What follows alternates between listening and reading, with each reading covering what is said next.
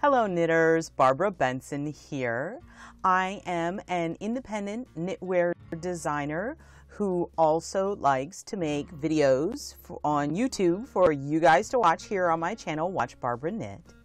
If you would like any additional information or are interested in looking at any of my patterns, please check on the description below the video and there will be links to my Ravelry pattern store.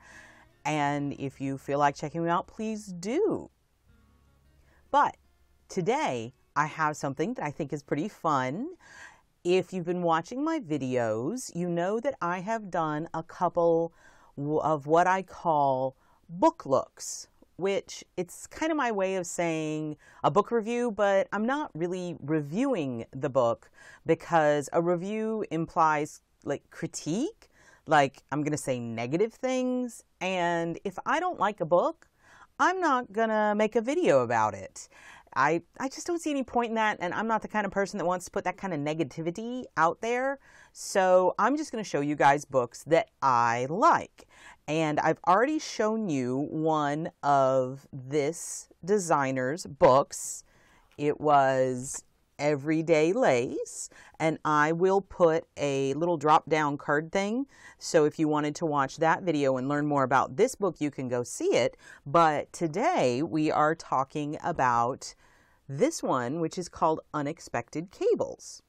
And instead of me just looking through it, which is what I've done previously, I cooked up a little twist where, so what I was thinking was, when you're looking through a knitting book, wouldn't it be awesome to have the designer sitting right next to you so that when you saw something and had a question, you could ask them? Like, what were you thinking here? Or what if I changed this?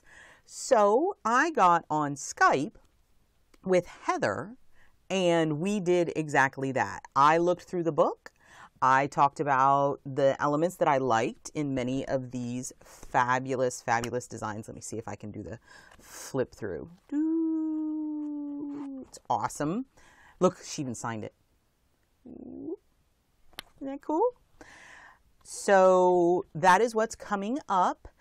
The video is going to be a little over a half an hour long because it's a great book and there was a lot to talk to Heather about. So I just wanted to give you that heads up that it's longer than normal. I don't think it's excessively long, but I really hope you enjoy this interview.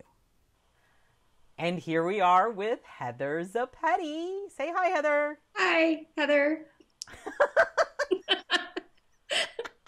So we're real excited that we get to talk to Heather in person about her fabulous book, Unexpected Cables. So first thing I want to know is why unexpected?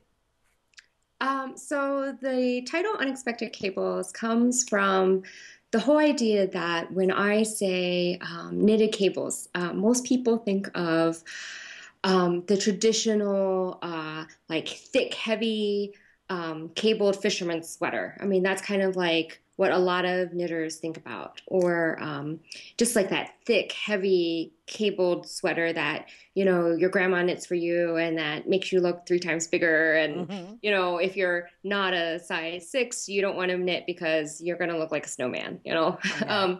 And so I really wanted to kind of turn that on its head. And I love knitting cables and I want everyone to love cables as well. And so the idea is to take the idea of cables and make it unexpected, and to say, okay, so cables don't have to be that thick, heavy, chunky, you know, bulky fabric. They can be... Not that there's anything wrong with that. Right, right. And actually, I do have a piece that's a bulky fabric in there, but it's not like an all-over fabric, cable fabric. But just saying that cables can be soft and delicate and put into garments that are flowy and feminine and, you know, not what you would traditionally think of when I say knitted cables. And so that's kind of the whole idea.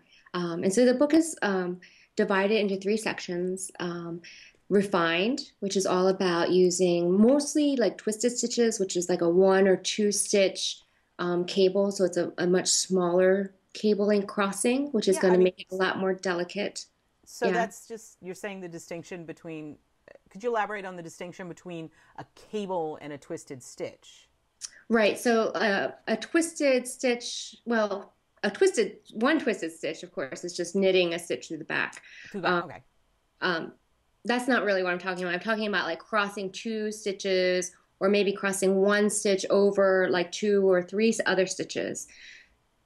So in that way, we're not taking like 2 stitches crossing over 2 stitches or Okay. 4 stitches crossing, or, like we're not taking a bunch of stitches crossing over, which is what a traditional cable is. We're just going to take like one crossing over one. And And so that's we what are I'm playing we with. are talking about crossing as opposed to when you do the knit through the second stitch and then come back and knit through the first stitch. Yeah, it's a real cross. And Okay. actually what you're talking about is simply the same thing. You're Okay. actually knitting the second stitch first and then knitting the first stitch. So what you're talking about is like a shortcut to do it without using a cable needle. Okay. But you're actually doing the cable crossing. Yeah, I noticed that you had in here instructions on working cables without the Mm-hmm. cable needle, which is awesome. There are more stitches being involved in this illustration than I normally try to do without a cable needle, but maybe I'm brave enough to do it.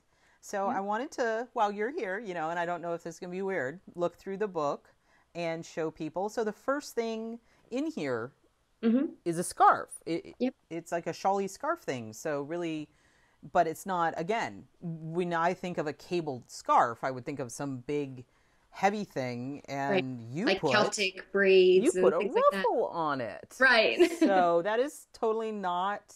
Really soft and feminine. Hmm. Right. Mm-hmm. And they're just, so these are all little cable crosses. And Mm-hmm. this is knit side to side? Yes. Okay, Yep. cool. With garter. Garter's always good.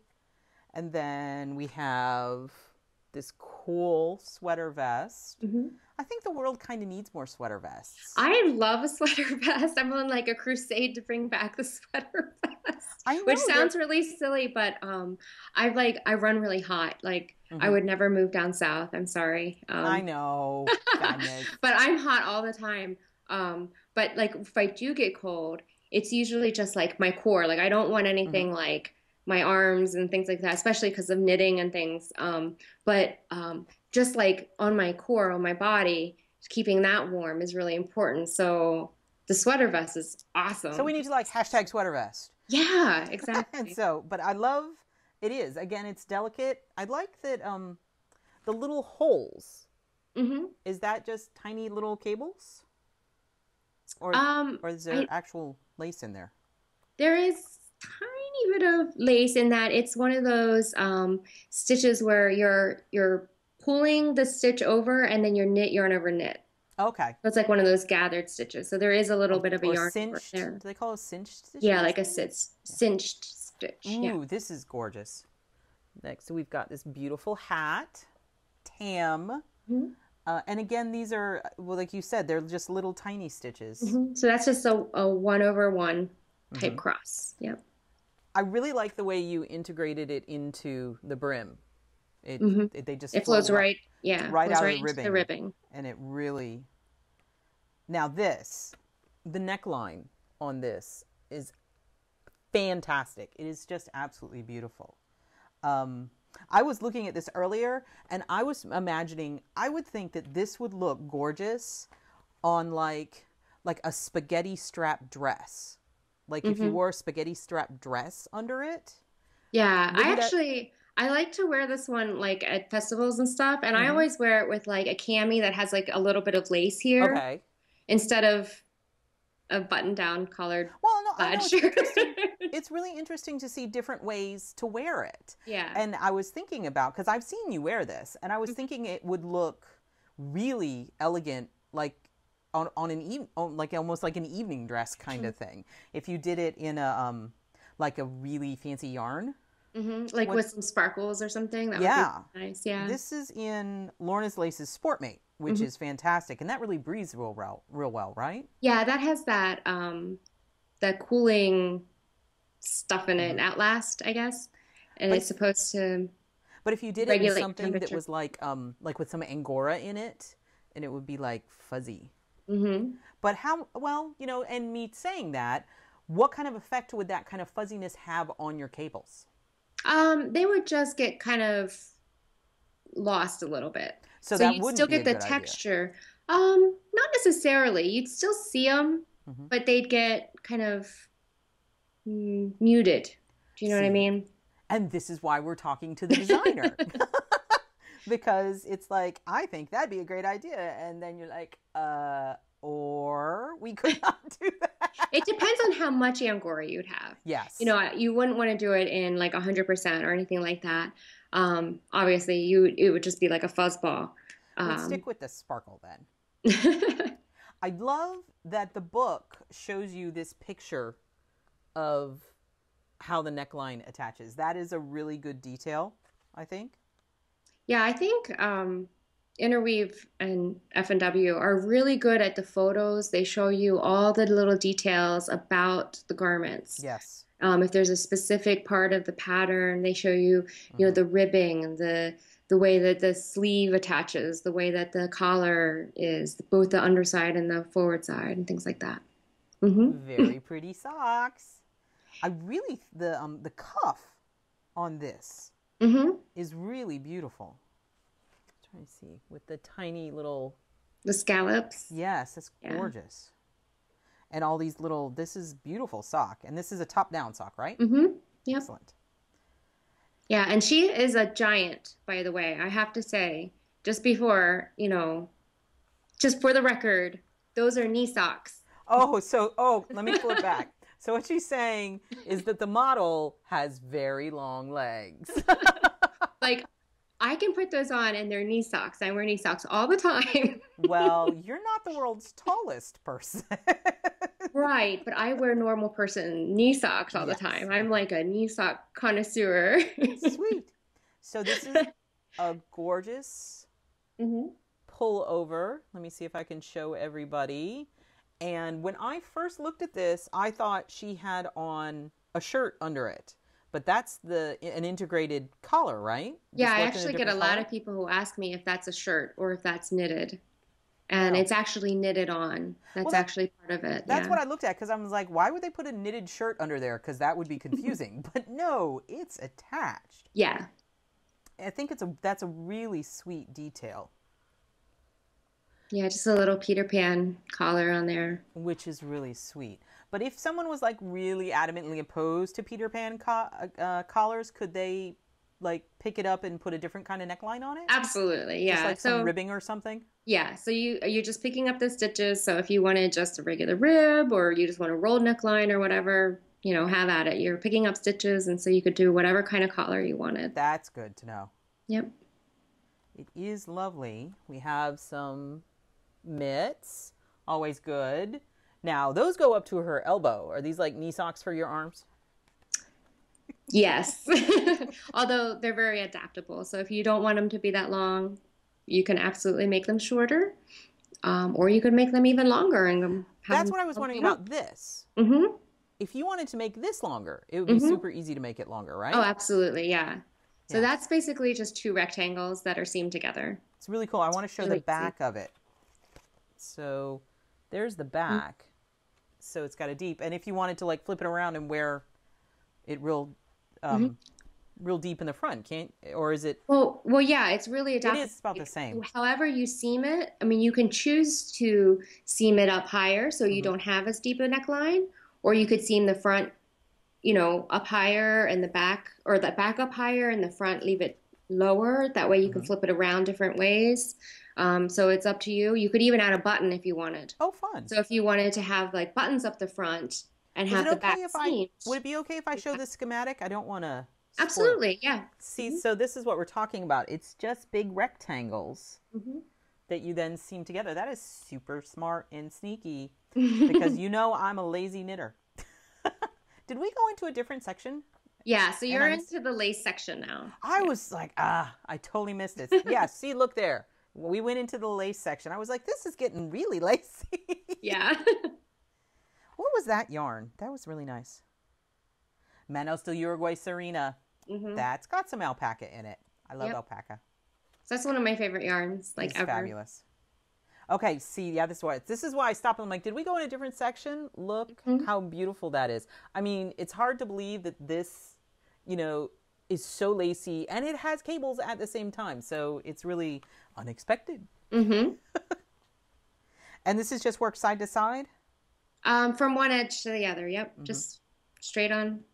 Straight on. Now this one. This is bottom up? Yep. Look, that's probably my favorite one. Just a raglan. I want people to see the detail. I'll probably take a picture of this and see if I can overlay it. It's just gorgeous. And the other thing I really love about this piece is, really, how can a raglan be that beautiful? I just don't understand. I mean, the way it comes all the way up and then just merges directly into the, I just love that. Because raglans can sometimes look really sporty. And this is so elegant. I really, and what is the hem treatment going on here? It's a turned hem. Okay. Makes it look very clean. Right. And the linen yarn that's used in that, the linen blend, really helps with that. So it gives it a nice crisp turn, which is just perfect for that kind of hem. Classic Elite. So that's a 35. It's called soft linen. Yeah, 35 wool, 35 linen, 30 alpaca. Alpaca. So that's good. Very nice. The color in this thing is a phenomenal. See if everyone, can you see it? That is gorgeous. Yeah, and that's a really great project, like a quick gift kind of project. It's a worsted weight cowl, and it goes really fast. I want to see what it's beautiful. Cast on 8 billion stitches, right? For the cowl? Yeah. Oh, it's not that bad. It's worsted weight, so it's not that bad. It's not that bad. Now this is so much fun. Did you have a similar shaped in your lace book? Yeah, I love the circle vest shape. The circle vest? Yeah. I remember fawning a bit over the circle vest in the lace one. I want people to see that, how fabulous that is. I was reading the construction on this, trying to figure it out. And so you work the center out, and then it's knitted on like you're knitting on an edge on a shawl, right? Right. Yeah. Okay. That confused me for a moment. I was like, I'm not really sure what's going on here, but it made total sense. So just reading it. And again, schematics. Schematics are awesome, but that is so cool. And it's amazing because this should be a really heavy cable. But the really big lace that you put in there lightens it up. Like really opens it up. Yeah. And then we're in a new section. I'm actually getting it this time. This one's called Abstract. Can you explain what you mean by abstract? So abstract is the fun section. So this is where I really went kind of crazy and really had fun with cables and just said, okay, so what can I do to make cables and also just like the whole garment just unexpected? So what can I do to like really just liven it up and have fun with my design self, and just make unexpected everything. And so, turning the whole design on its head. Socks. Yep. So for these socks, like the gusset is not where it should be. It's like on the side and top of the foot. And that is actually what is turning the stitch, like that's what's turning the stitch around the foot. Oh, whoa. Yeah. So is that what you're talking about right there? Yeah. So that's the gusset on the side, on the top. And then and then the heel flap kind of goes up the side, but there's not like your traditional like gusset on each side. That's crazy. Really. Not that I know anything about socks. Turning that. Yeah. See, this is why I asked Heather to explain, because I would have completely missed that because I haven't figured out socks yet. So everything in this section has like an interesting construction or an interesting detail that really makes the garment itself unexpected, as well as the cable as well. Yeah. This thing looks super easy to knit. Absolutely.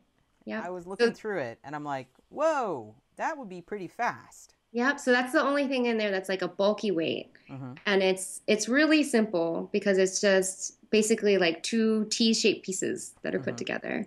It's knit side to side. T-shape. Mm-hmm. And actually, I liked this, the making a closed cable. I thought that was really an interesting, and it's not something you see all the time, which makes it dead end. And then we have a hat, another hat. And that one looks awesome and fuzzy. I like that you just did the one cable because I think more cables would have been a bit too much. It looks cool from the top. Just showing everybody. Let's get through here. It's very asymmetrical. Yeah. Speaking of asymmetrical, looky there. That one is like completely asymmetrical. It's kind of a sweater vesty cardigan thing. And the neckline on that is what's super special. So, and the cable is only in the neck, right? Right. And then, so it goes around the neck and then it turns into ribbing, which turns into like this big fanned out fin part. The fin. Yeah. But it drapes beautifully. And is this all in one piece or is it pieced? It's pieced, like the collar is sewn on. Oh, and this is Ba Shasta. Nice. It's beautiful. And this the cover one. Can you explain what you were thinking? So this is basically a scarf that has sleeves. It's really cool. Okay, so you can wear it just as a scarf if you want. Okay. So like you can wrap it around and just leave the ends hanging and it's a scarf. Okay? Or, you know, you can put your arms in it and then you also have like arm warmers at the same time. Super warm. Yeah. It's a really cool idea. So that's the whole idea. And then it turns into kind of like a shrug. And so you can adapt this if you want. If you like hate the idea of wrapping it around your neck at the same time, you can just take out that extra length and just make it a shrug if you want. Just like on your arms. Right. So you can just do that if you want. Or if you just love the idea of having a scarf, you know, you can just do the scarf part and not do the in the round to make the sleeves. So it's really adaptable for whatever you want. It is a really cool piece. And then I have to say I can't believe you left it to last. This is my favorite piece. Well, that's why we left it for last. Because it's like I adore this piece so much. The asymmetry of it, the way the cable changes, it's not like just the same thing repeated over and over again. And this is going to sound, my absolute favorite thing is that it comes around just a tiny bit on the back. It's just, I love the balance and the negative space and the stockinette and the reverse stockinette. It's just awesome. So how did you think up this craziness? So I really just wanted something that like came from the shoulder and like a starburst. Okay, so that was the kind of idea of it, and it just kind of grew from there. But then, so the whole idea of this was like, well, how do I get people to knit this?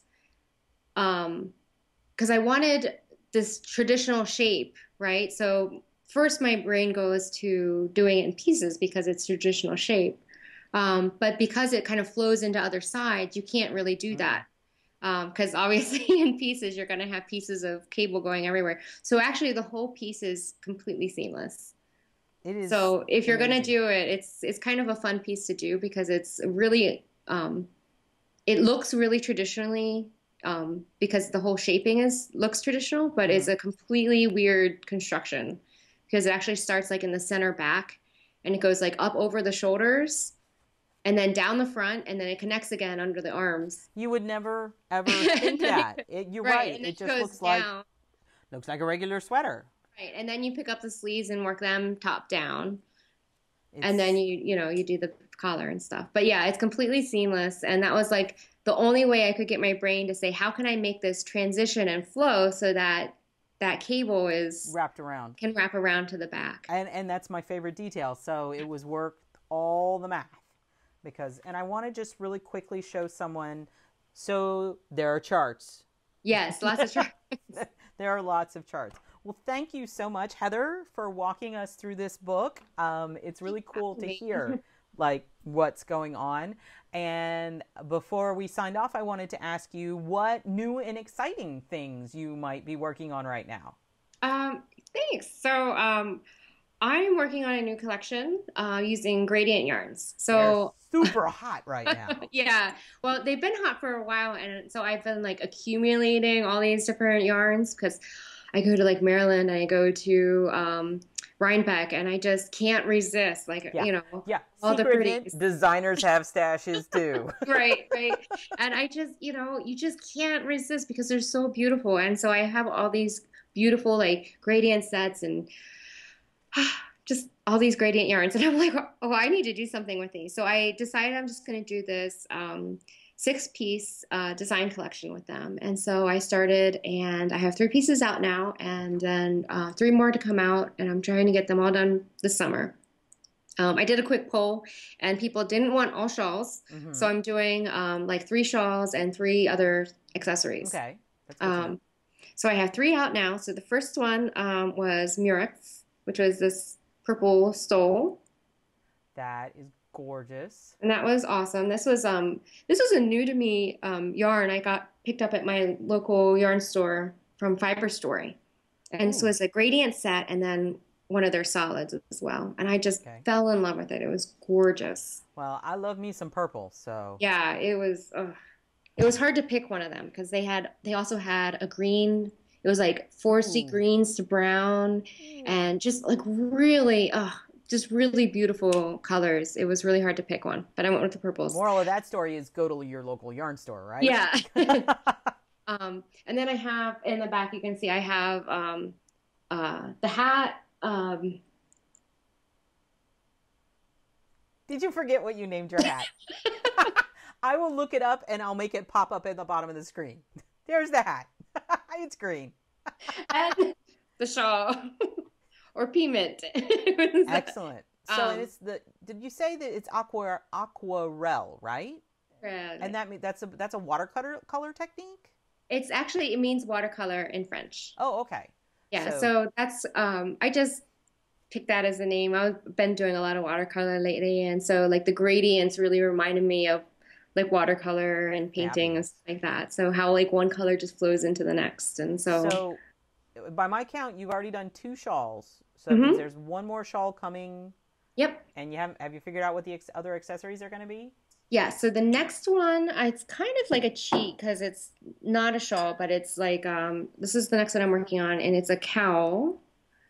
And so it's kind of shawl-y, but not really. Can you hold it up a little higher? So this is what I'm. Ooh. It's all bunched up now. You kind of see. You can get a little preview. What's the next color? Jellies. And then it goes into like a white and then into a sand color. So this is like very beach-like. That's going to be gorgeous. Color. So it's like ocean and then beach. And then what's that yarn? This is Knit Circus. Oh, cool. Yarns. Pixie Dust, I think is what it's called. And it has, I don't know if you can see, it has like sparkles in it. It's so hard. Look at me. People are like, you're not looking at it. I'm looking at my screen. It's so hard to catch sparkles. But yes, I can see it. So that's really fun. And then the next ones I have some Madeline Tosh unicorn tails. Oh, those are awesome. So I have a bunch of those that I'm going to do probably fingerless mitts. Okay. So everyone's getting like a preview of the next things in my thing. And then for the like grand finale thing, I'm going to do like this giant shawl with 2 gradient sets from the Fiber Seed. Oh my goodness. So I found those at TNA. I didn't even know they did gradient sets. I love them. And I love the people Anyone at the Fiber who's watching my channel and has seen any of my videos knows I'm a huge Fiber Seed fan too. So I can't wait to see that one. one. Gradient sets, I was like, oh, I was so excited. So I have this great plan for a big shawl with that. So that'll be like the final and grandest, shawl in the collection. So I'm excited. That's exciting. Thank you so much for sharing the sneak peeks. Yes, thank you. You heard it here first. I'm very excited. And thank you so much for chatting with me. If you want to say goodbye to everybody. Bye. Thanks for having me. Okay. Thank you so much for watching this book look at Unexpected Cables. I hope you enjoyed talking to Heather as much as I did. If you like this format and would like to see more videos like this, please click the like button and or comment in the comments below if there's a book or someone you'd like me to try to talk to. That'd be fabulous. I'm always on the lookout for new and exciting books. Also, if you have any questions for Heather or anything that you'd like to know about the patterns in the book that I didn't hit on, ask in the comments and I will see if I can get that information from Heather. If you would like to be notified whenever I make and upload a new video to YouTube, please subscribe to my channel. Thank you so much.